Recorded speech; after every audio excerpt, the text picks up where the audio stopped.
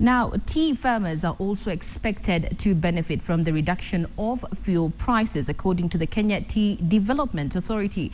Now, the reduction will see production costs being lowered, translating into more money in the pockets of farmers. Now, KTDA National Chairman Peter Kanyago says tea farmers will soon be a happy lot as the factory costs will considerably come down. Speaking at the Chinga Tea Factory in Othaya during its annual general meeting, Kanyago said last year's tea prices were not very favorable, but he expressed optimism that this year will be a better year for tea farmers.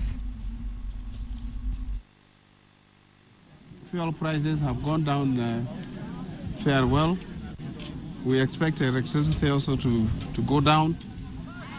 So the second half of the financial year for KTDA, as you know, our year ends in June. We hope it will be better.